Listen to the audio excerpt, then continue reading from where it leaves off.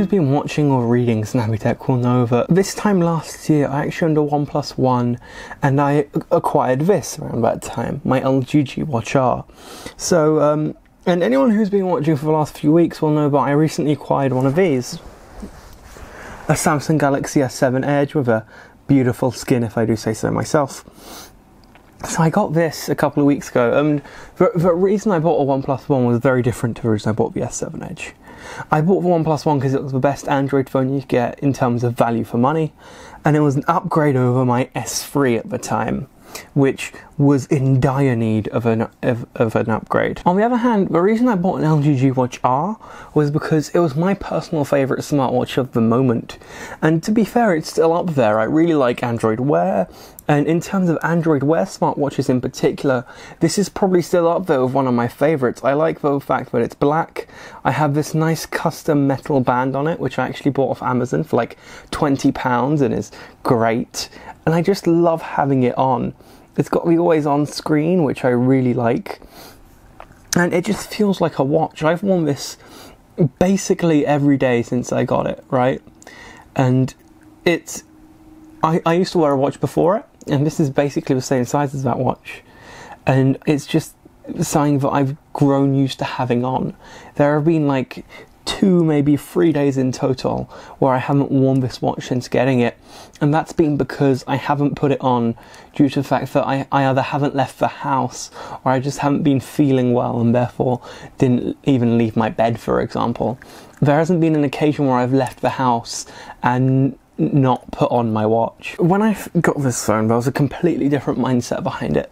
I wanted the S7 Edge because I believed, and I still believe, it's the best phone on the market. Rivaled maybe by the LG G5, but that I think is more to personal preference than which one is objectively better.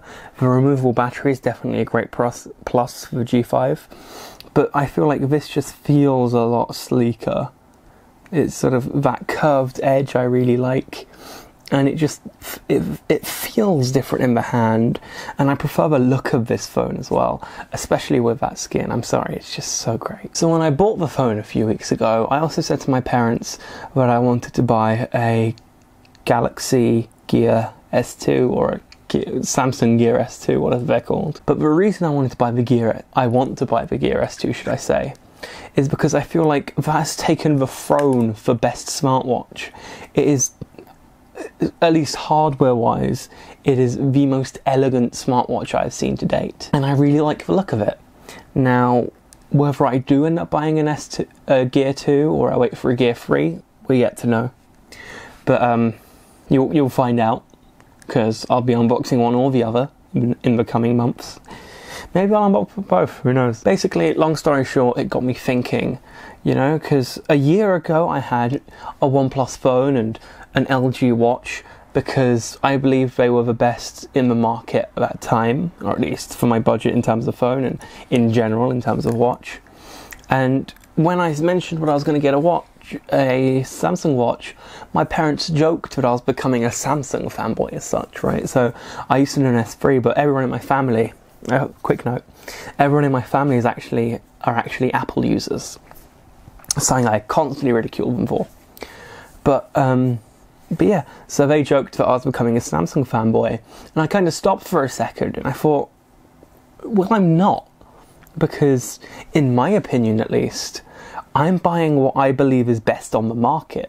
That combination of Samsung hardware is potentially the best phone and best smartwatch you can actually buy on the market. As a combination and as two individuals, I feel like if you were going in and saying, okay, without thinking of brand, right, remove all branding, which phone do you want most? I think most people would levitate towards an S7.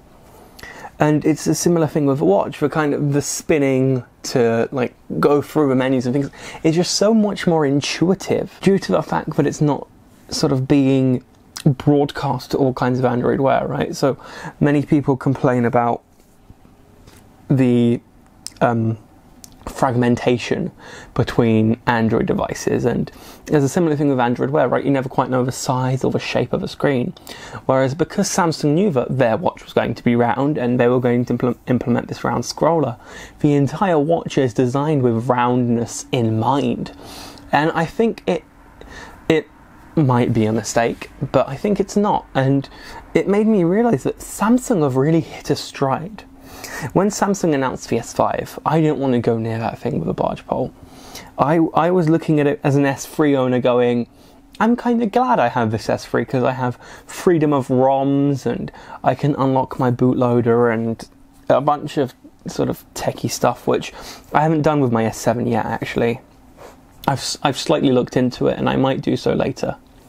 But it was one of those things where I bought the S3 because I thought it was the best phone at the time, and then I bought the OnePlus One because it was the best phone on my budget at the time, and then I bought the S7 because it is the best phone right now. So there isn't sort of a dedication to one brand here.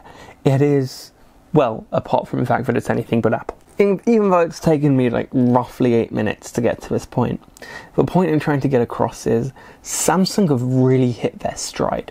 Samsung are at a point where they're producing probably the best phone on market and probably the best smartwatch on the market, and they've had phone sales jump by like 20 million or something, or 10 million sales, something like that, in the same period that Apple's dropped 10 or 20 million, or again, something like that.